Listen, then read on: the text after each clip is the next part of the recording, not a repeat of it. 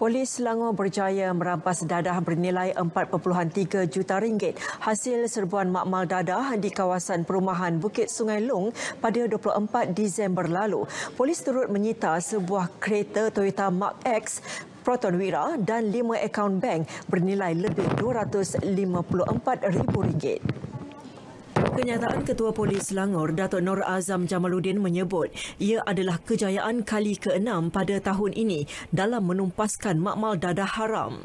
Jumlah dadah dirampas termasuk ketulan dan cecair disyaki ketamin yang dijumpai di bahagian dapur rumah, ruang makan, tandas dan di dalam bilik tingkat bawah dianggarkan seberat 96.55 kilogram. Turut dirampas alatan memproses dadah seperti tong gas, penapis, alat timbang digital dan cecair bahan kimia.